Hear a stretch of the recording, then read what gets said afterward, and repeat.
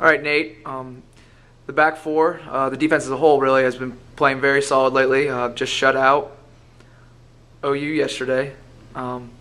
What do they have to do to stay sharp against Kent State's team that scored 4 goals in their quarterfinal match?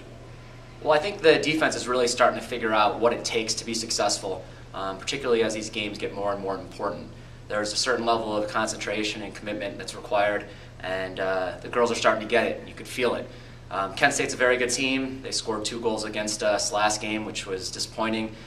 They're dangerous all across the front. I think they have the conference leading scorer, so we'll just have to be very organized and certain with everything we do out there and see if we can pull a result. All right, thanks, Nate. Yeah.